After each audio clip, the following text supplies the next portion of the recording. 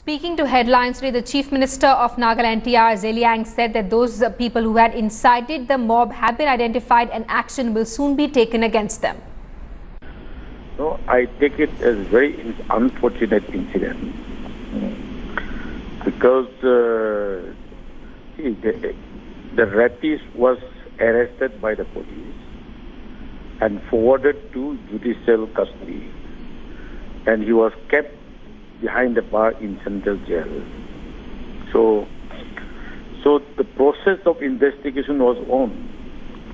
So I feel that the people should wait for the justice from the government. If they should have waited for the investigation, whether he is right or wrong, but whether that case is valid or invalid, that should be awaited. But before the investigation is over, the mob coming and dragging out the culprit and kill him in such a way, I mean, that has defeated the case.